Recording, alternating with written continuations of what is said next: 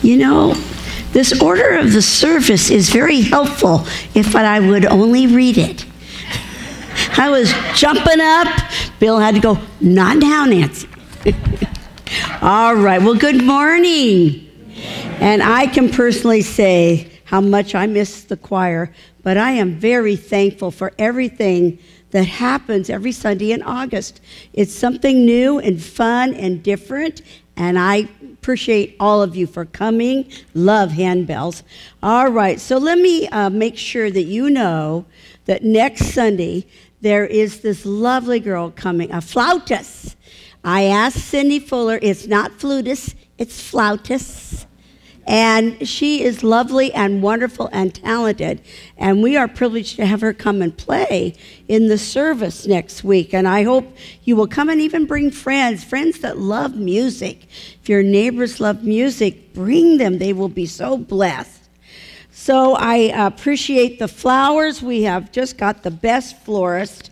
And thank you to Patty Smith, Sue Dowtry, and Joyce Mukuno, in memory of family and friends. Always, don't we always think of them every day? I know I do. And so I wanted to share a story.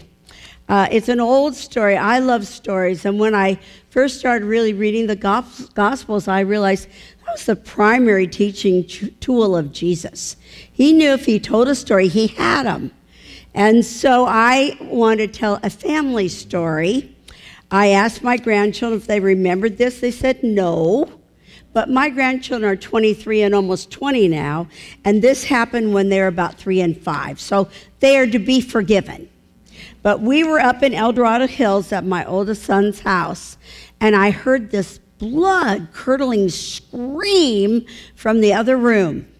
And I went in there, and what I saw, I have never forgotten it.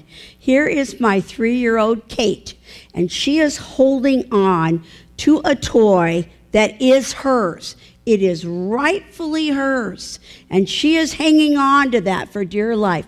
But my adorable blonde-haired, blue-eyed grandson, who can hardly ever do any wrong, he is smiling at her, the most sweetest, angelic smile you've ever seen. He is smiling at her, and he is saying, "Thank you, thank you." And he's ripping that thing right out of her hands. And I thought to myself, Jacob, you don't use politeness as a weapon to get what you want. You have the words, but your heart is completely wrong. It's selfish. And he gave me that blank stare, like, what are you talking about, Grammy? I'm stronger than her. I can get this thing. And I'll tell you, that whole episode, I said, give it back. You must seek her permission and cooperation. If she says yes, great. But if she says no, she has the right to say no. Right? But through the years, I have seen his face. I love that young boy, and he's a wonderful young man, but I see his face as he's ripping it out of her. She's screaming, and he's saying, "Thank you, thank you." He's got the words, no heart. No heart. And I said to myself, why is this sticking in me so strongly? And I remembered Jesus criticized the religious leaders of his time because they had all the right words, they had all the right actions, and their heart was not towards God at all. And Jesus said, you're like a whitewashed tomb filled with dead man's bones, which is pretty much the worst thing you can say to a Jew because they get unclean that way. But he was criticizing him. It was all for show, rituals, all the right actions. And then I said to myself, why does that hit me so hard? Well, because God is saying, you do the same thing, Nancy. You're a lot older than Jacob. I wonder where he learned such things. That we say the right things, and we've got the smiles, and we look so holy. Our hearts are sometimes so far from God. And that's me and all of you. We're so human. And I said to myself, no more going through the motions, but of course we do. But this is what Jesus said. He said, I want you to worship God in spirit and in truth. Okay? It takes time to get your head right, doesn't it? I spend time usually before I come here because my head is just filled with about clothes and shoes and jewelry and all that jazz. And I said, it takes time to enter in fully, and not just outwardly, but inwardly, to be able to worship God in spirit and in truth. So if it helps you, remember my grandson, the most angelic boy you've ever seen in your life at the age of 5, but so wrong in the way he was doing things. So let's take a moment here. We're going to sing His Eye is on the Sparrow, and there it is. Will you please stand if you can? And it's one of my favorite hymns. And how many verses are we supposed to do? 3. We get to do all of them. Oh, goody. Notice there's a back side to the page. There we are.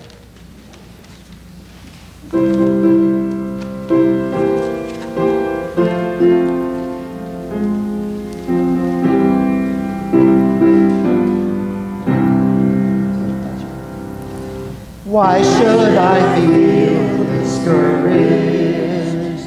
Why should the shadows come? Why should my heart be lonely and more than heaven home? When Jesus is my portion, my constant friend is He.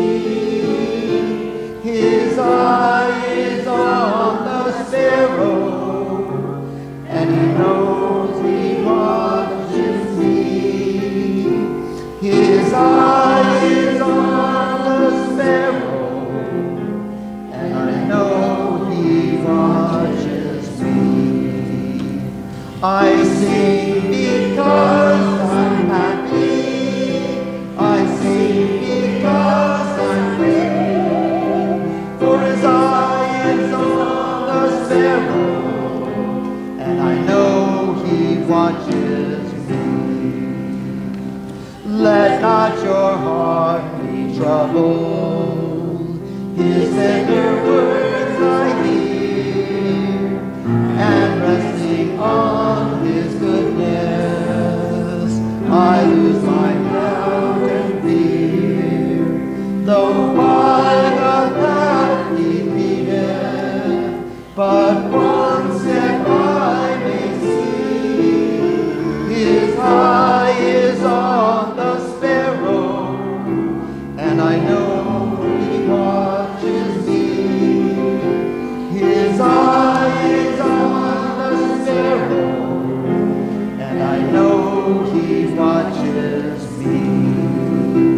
I sing because I'm happy. I sing because I'm free. For His eye is on the sparrow, and I know He watches me. Whenever I am tempted, whenever clouds arise, when the face is shining, when hope within me dies, I draw the closer to Him. From there He sets me free. His eye is on the sparrow, and I know He watches me. His eye is on the sparrow, and I know He watches me. I sing because I'm happy. I sing because I'm free. For His eye is on the sparrow, and I know He watches me. All right, you may be seated. And it says next that we're going to engage in silent prayer. And I thought I would just say, when I was a little girl and they said silent prayer, I knew I wasn't supposed to talk, but I completely never said anything to God either. I was silent. But you need to understand, silent prayer is your time to quietly, not out loud, to talk to the Lord. He's right there. Let's pray.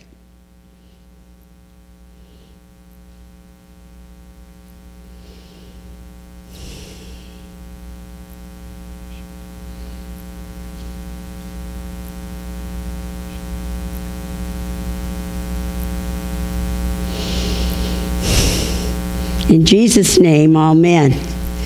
And now we're going to have a wonderful anthem, Lord, I Want to Be a Christian, from our handbells. Praise God.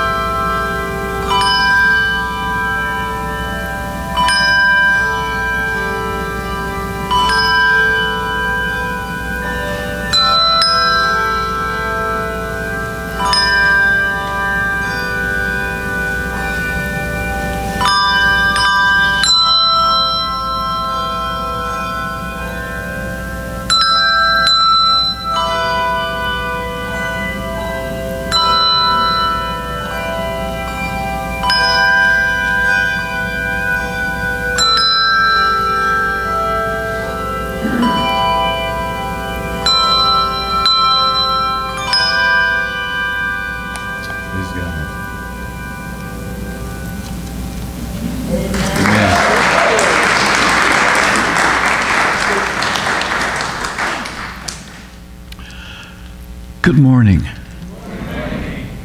It's a lovely day that God has given us. And let us give ourselves to Him as we break bread together, as we hear from Him. Do you want to hear from Him? Yes. He will surely speak to our hearts. Father God, we are so grateful that you have met us in this place that we hallow because your name is holy. Father, we pray that you will speak into our lives, and we know that you are aware of everything concerning our lives, every intricate detail. Lord, we bring our minds and our thoughts and our desires into the captivity of your will. And we say, speak, Lord, to me. For your servant hears you. Father, we pray your blessings on Bill and Denise Travis this morning. And we pray that you will continue to be their protector, provider, and healer, as you are ours. Thank you, Lord, for your loving kindness. And Father, as you've taught us to pray, Our Father, who art in heaven, hallowed be thy name. Thy kingdom come. Thy will be done, on earth as it is in heaven. Give us this day our daily bread, and forgive us of our trespasses, as we forgive those who trespass against us. And lead us not into temptation, but deliver us from evil. For thine is the kingdom, and the power, and the glory forever. Amen. Let us join together in song.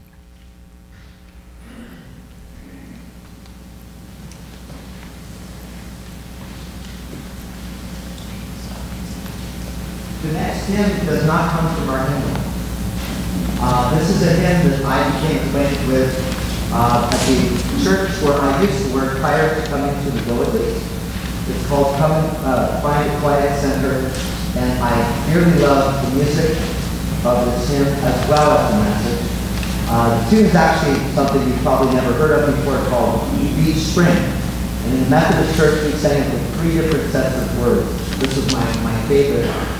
You have a chance, actually, just letting you know this very far in advance, you have a chance to take hymns too. Normally it's a music committee that does it, but we have an event that takes place every so often called the Hymn Sing. Yes. And we would love to have you come, and believe me, we'll let you know far in advance. It's not for a while yet, but I've chosen this for us to sing because I'm a minister of music. So but you get a chance.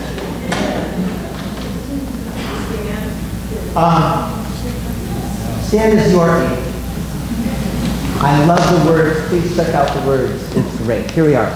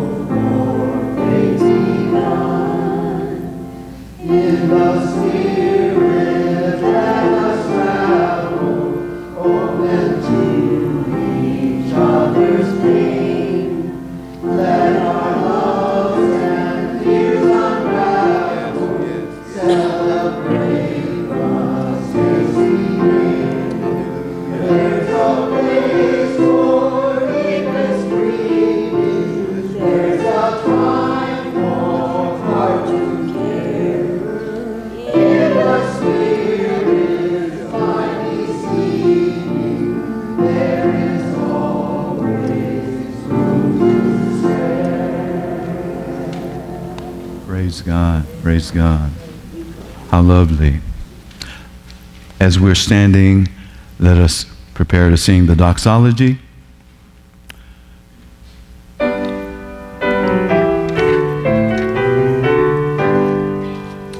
Praise God from whom all blessings flow. Praise Him, all creatures here below. Praise Him, all of the Praise Father, Son, and Holy Ghost. Amen.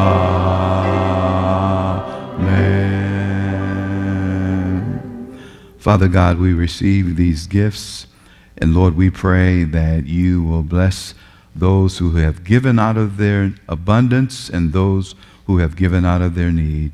May it be used for the furtherance of your kingdom. In Jesus' name we pray. Amen. You may be seated.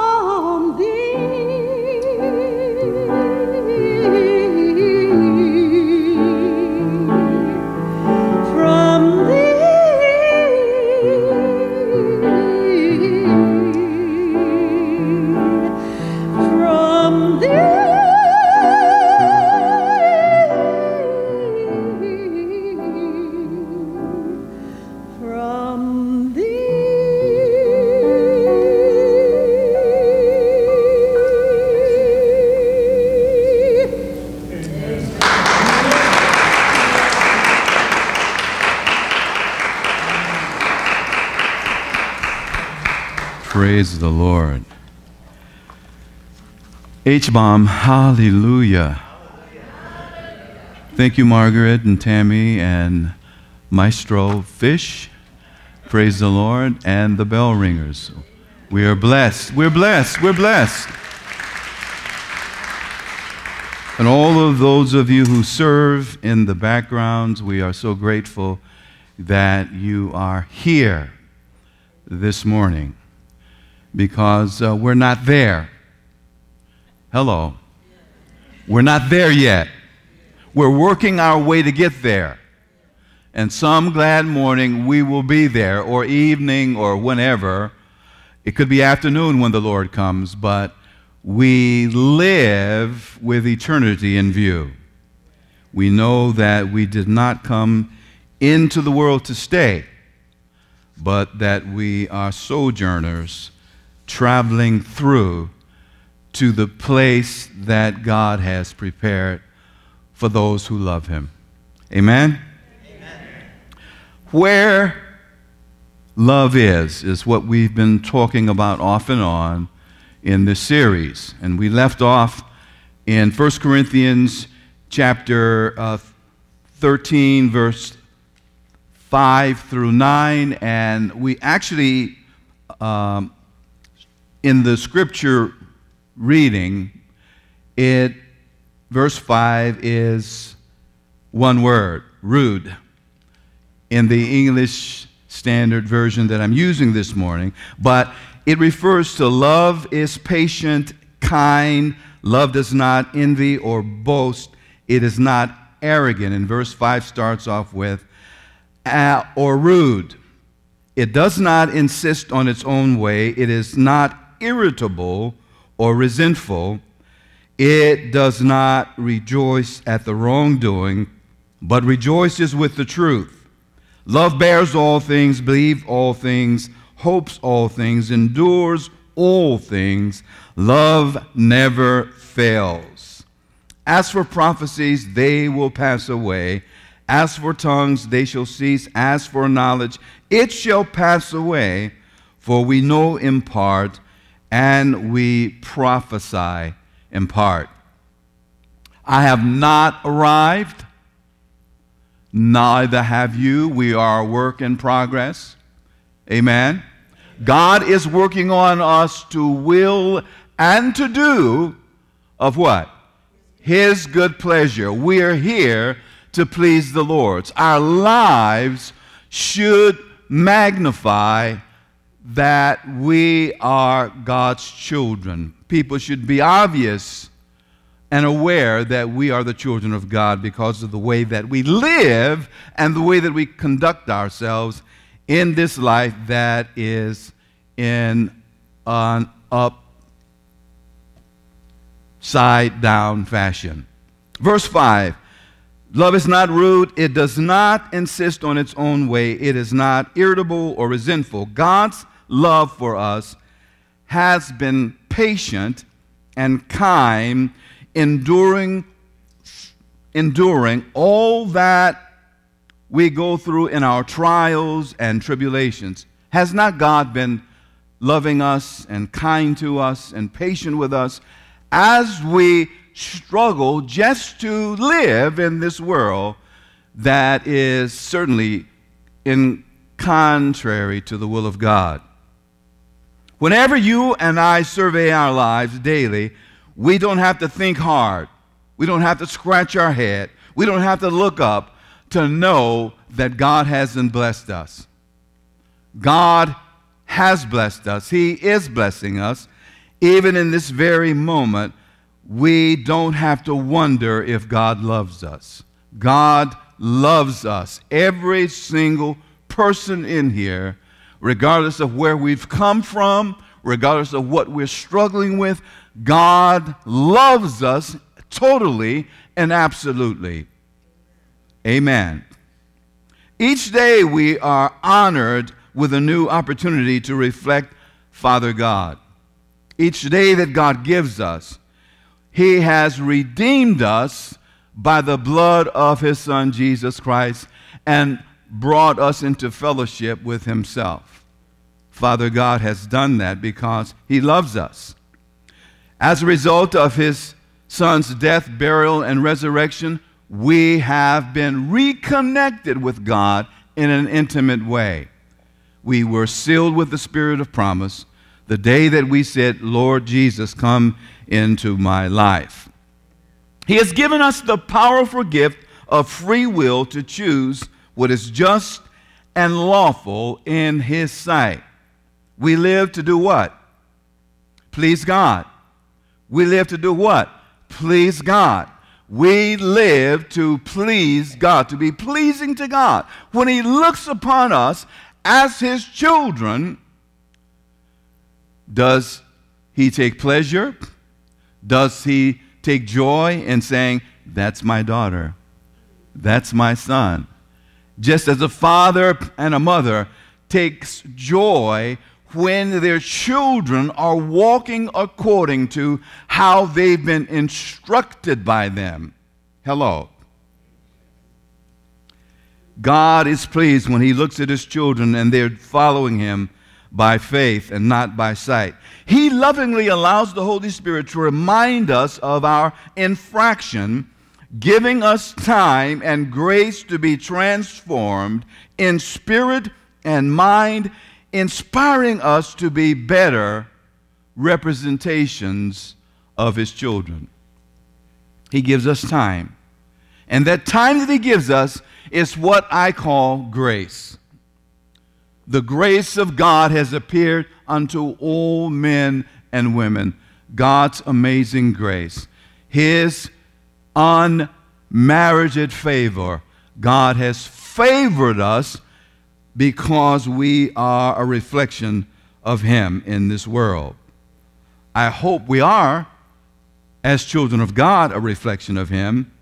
We know that many times we are influenced by the world, and we want to adopt the customs of this world, but the Bible lets us know that we are what? A chosen generation. We are a peculiar people because we are in relationship with the God that created us.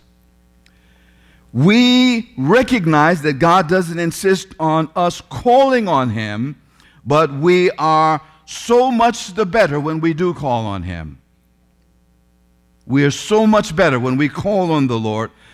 He, as David called on the Lord in Psalms 51, 10 and 12.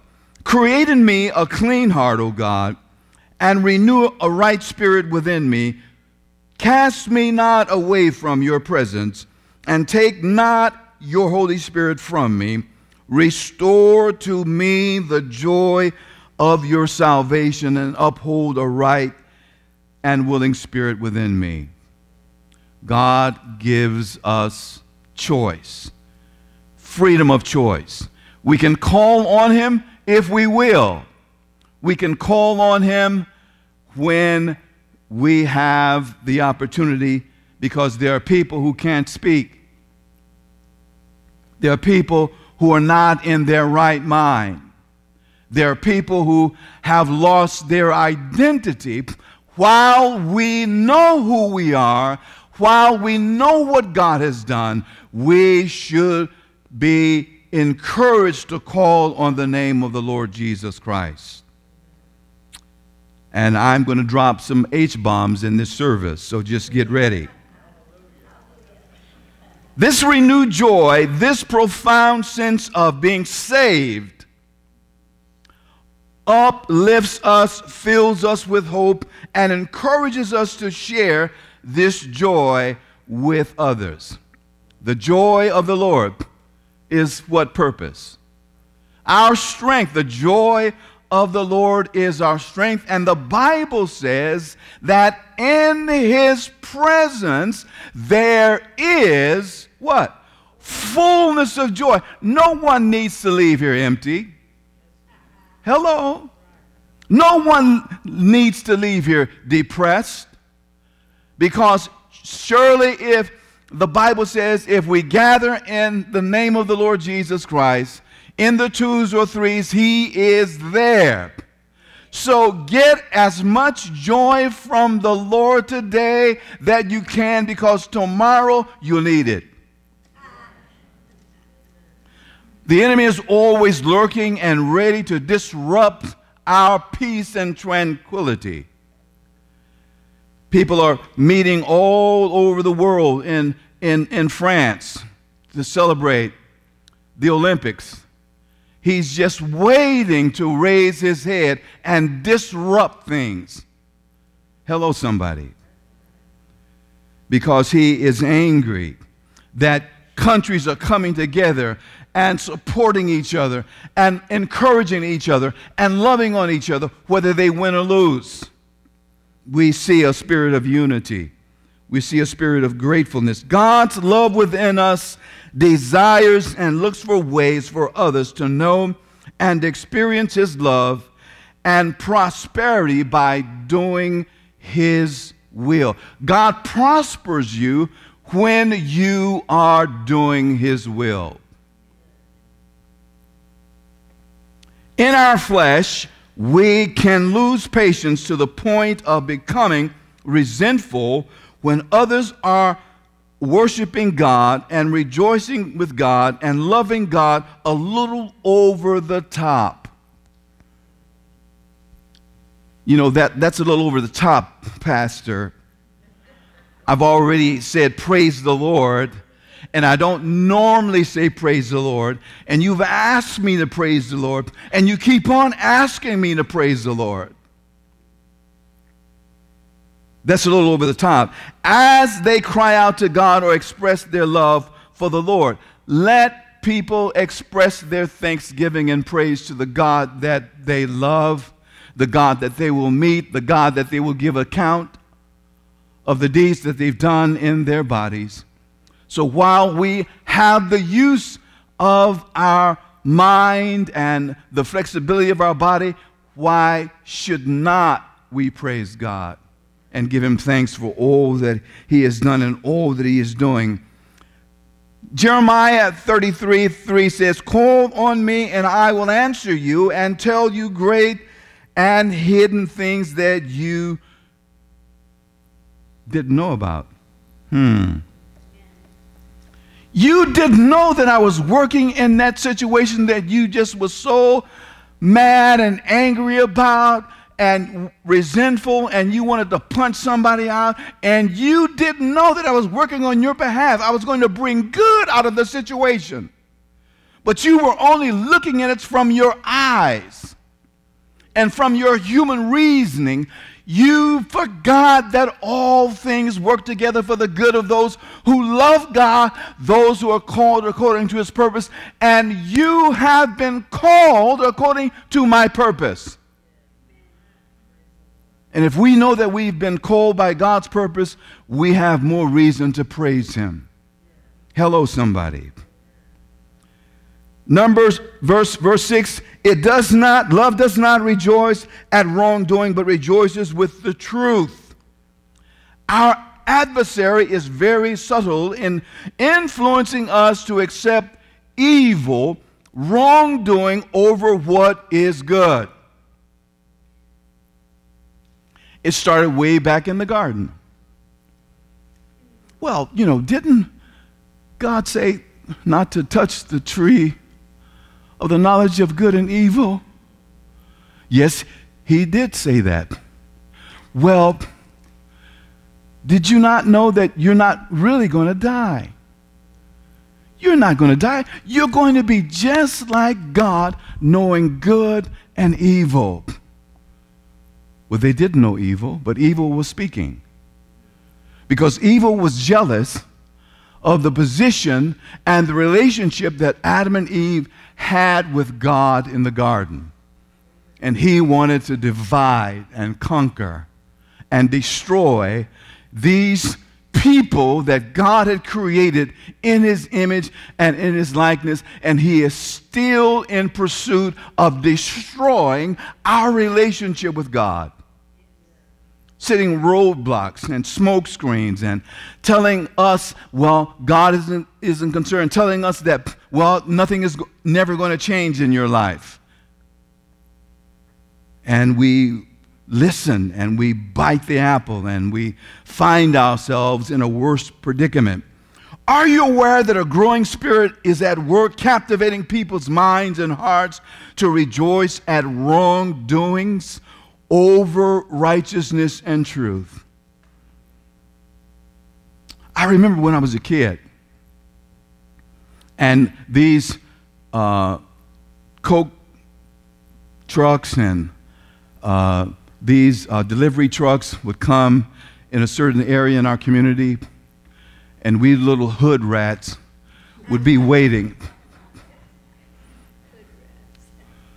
And so when they opened their hood up, we'd run. If it was beer, we'd run and grab a beer and run and share the spoils, and oh man, you got it, you did it. And that spirit still exists in the world when people are doing wrong. Other people are rejoicing over the fact that, well, they can afford it. They can replace it. They really don't need it. But it was wrong. It wasn't right. Are you aware of the time and day that we're living in? Pure love is elated, thrilled, ecstatic, and overjoyed with the truth that sets every captive free. Jesus said, "You shall know the truth, and the truth will set you free." Oh, I have a headache. I don't know why I have a headache.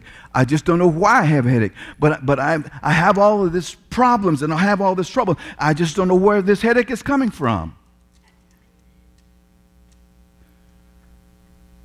And then somebody calls you up and says, "Well, are you worried about this?"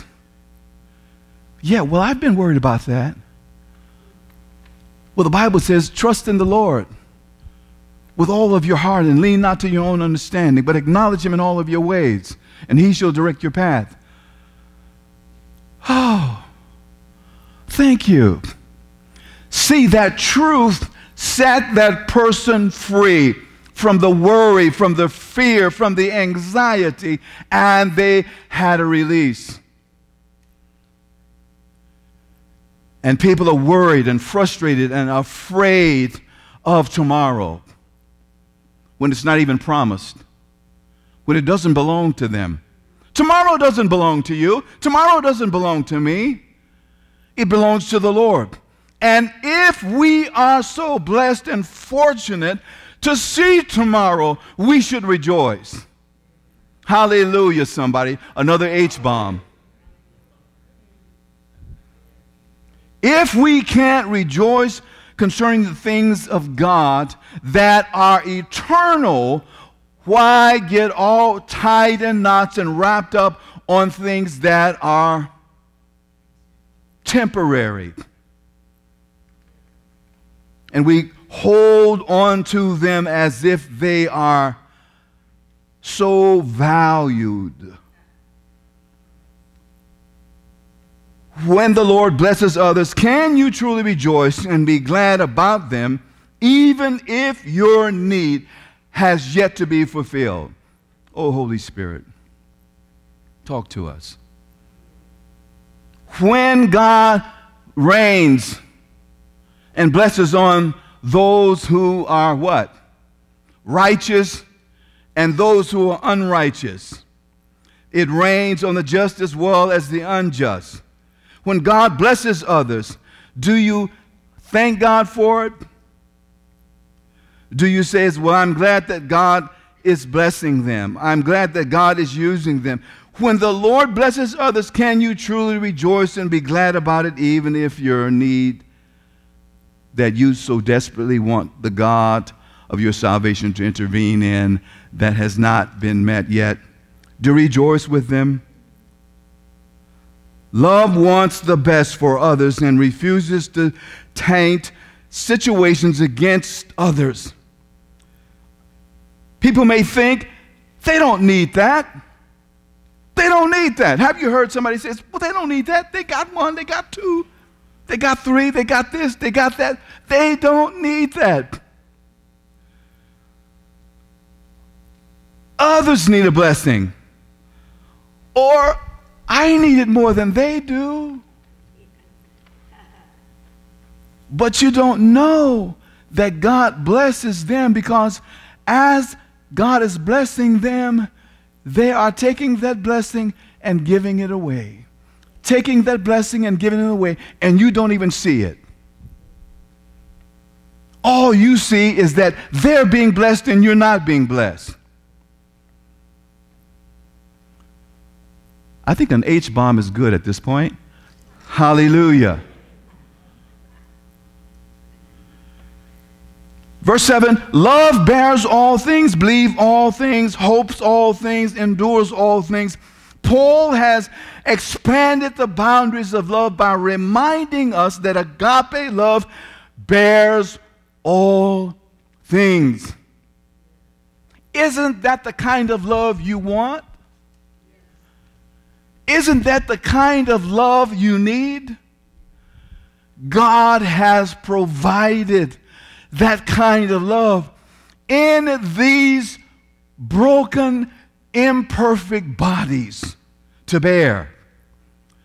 And the only way that we can bear that kind of love is through the power of the Holy Spirit. Hello, somebody.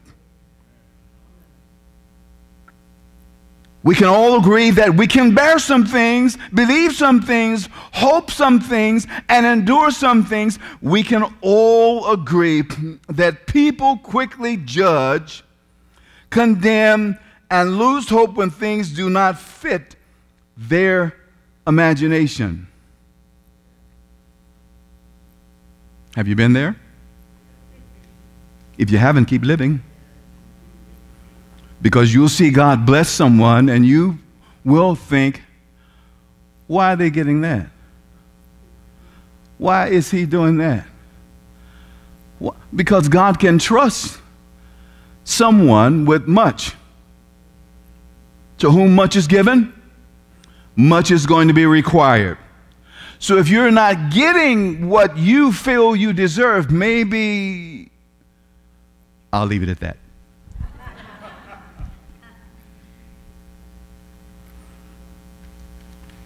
The higher standard of love challenges us by enlarging our hearts in the power of the Holy Spirit to have the capacity for agape love. To be able to love the hell out of somebody. Did I curse? No, I said love the hell out of somebody. Because if the Spirit of God does not reside in their temple, then somebody else is residing in their temple, and they're going to... You said it, I didn't.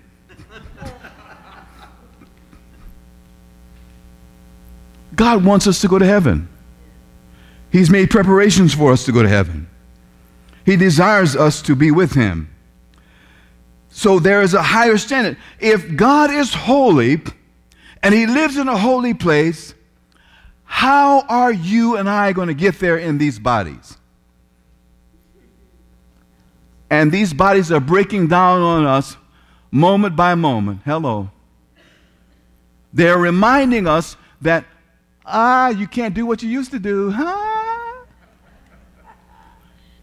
You think you can, but you can't. So we're reminded that we are in a temporary, momentary place of decline.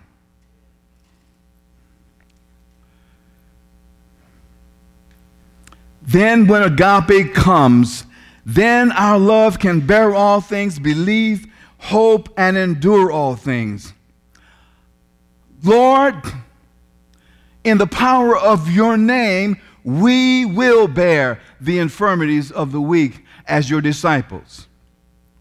Lord, in your name, we will believe all things concerning your will for our future.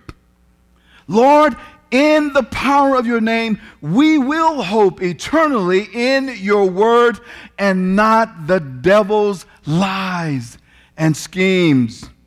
Lord, in the power of your name, we will endure all things for the sake of others, having life in your eternal presence. Love endures all things. Right now, you're exercising endurance. Hallelujah. Those seats are very uncomfortable, but you're exercising endurance. And the more we love God, the more we can endure things that happens in our lives. 1 Peter 4:8 says, above all things, have fervent love for one another, for love will overcome a multitude of sins. One day love came down and washed all my sins away with his precious blood. I'm going to stop here. I know that I didn't plan on stopping, but I'm going to stop here. I can't forget the day that I found love. It wasn't when I found Gloria.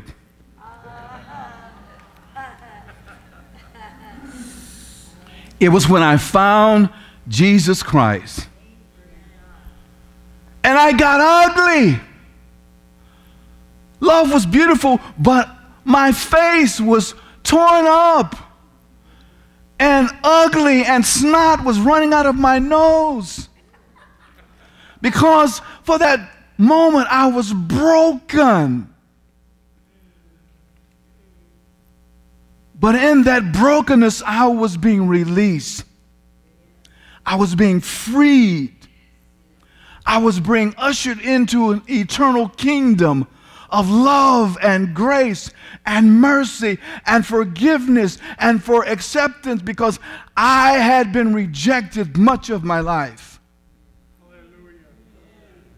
But in that moment of brokenness, I cried out to the Lord and I asked him, forgive me. Come into my life. And he did. And when I left that little prayer room, I walked out a changed man. Amen. And I didn't care what you thought about me. I knew that I had something greater inside of me than I had never had in my life. The Bible says, greater is he that is in you than he that is in the world. The day that I repented of my sins, the Lord filled me with the Spirit of God and sealed me as his property. And though I struggle with this human body as you do, I am determined more than ever to live my life for the Lord Jesus Christ and to love on people who are broken, who have been rejected, who have been left behind, to let them know that God still favors them and God still loves them and he wants intimacy with them. And I leave you with this application. When God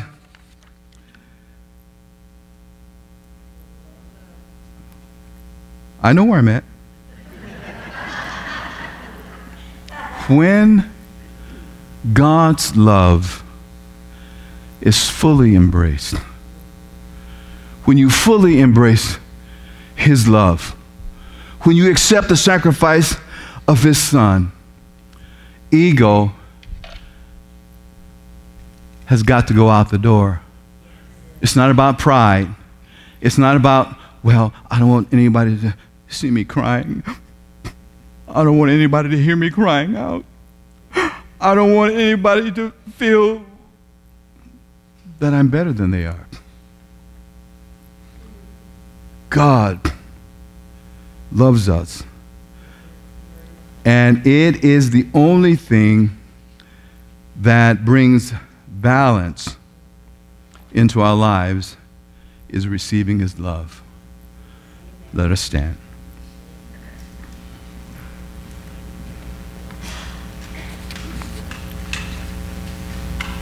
Father God, we are so grateful for your loving kindness, Lord, and your tender mercies that you extend to us moment by moment by moment. Lord, what would we do if you did not sustain us breath by breath? We don't have the capacity to sustain ourselves. Lord, we thank you for your grace and your mercy that endures forever. Father, we pray your blessings on your children. We pray your blessings, Lord, on those who stand in great need. We pray for the Travis family, Lord. We ask your blessing and anointing on them. And Father, we pray for those who are dealing with heavy burdens. May they cast their care at your feet and know that you would bring them out. In Jesus' name we pray. And I pray that this has been a day that is a little clearer for you to know that God loves you. He has purpose for your life, and that you can be what God intended for you to be if you are willing. Father, we pray for Bill and Denise, Travis. Thank you for your hands upon their lives and that you're leading them into a plain path. In Jesus' name we pray. Amen and amen and amen. Maestro.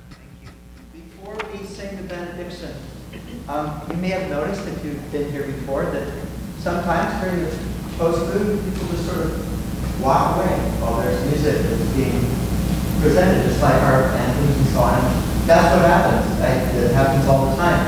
But today is kind of special because we have all these people who prepared something special. So I hope you can stick around and listen to the post-food like great listeners. That would be really wonderful. And join with us in listening to that, because it is the Ode to Joy after all. We'll get to that in just a minute though. Here we are.